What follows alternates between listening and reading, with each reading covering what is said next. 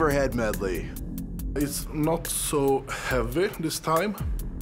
We're gonna have 2 circus dumbbells. One is 95 kilos and the other is 100 kilos. I mean, I think every single person can press all these implements. It's about the transition between each one.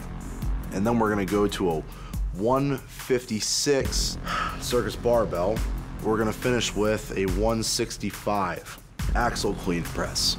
Well, this isn't about who's gonna be the strongest. I think it's gonna be about who's been the fastest and the smartest in this event. This is one of my favorites. It's not my strongest event, but I've been working on it so hard. But I'm looking forward to the overhead medley. Felix! I've been here for 16 years and I had a coach this year, you know, for the first time. I still feel that I'm improving. You don't want to reach any plateau. If you just want to keep growing, so you're always looking for ways of improving.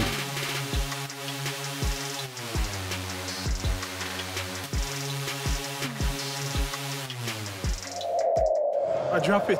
I should drop it.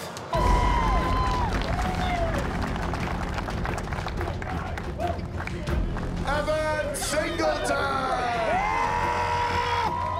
It's very possible that I'm bringing my past of WWE to it. Let's go, Tom. Tom Stoltman!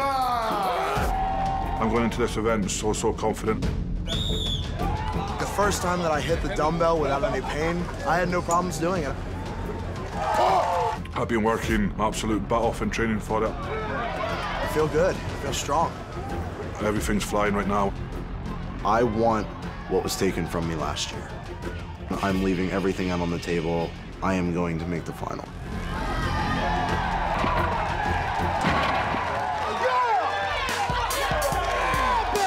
32 seconds, go beat it. Mr. WWE, John Cena wannabe. I'm taught to be a showman 24/7. He talked some smack talk. The easiest way to get a crowd involved is if you're the bad guy. It's like Persona is the heel.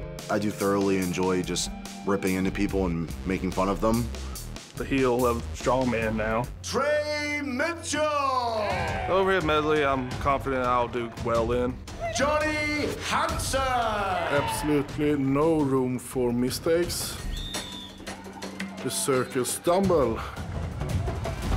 The dumbbell is a hard model to press, actually. The only thing I was a little worried about was the circus barbell. The bar was a little thicker than what I was training with. I get angry to lift this. Rage mode.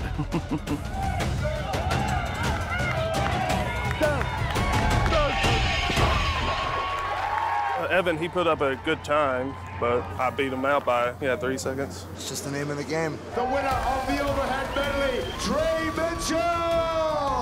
No one was really thinking I would win it, but I don't think anybody was going to say I was going to be bad in it.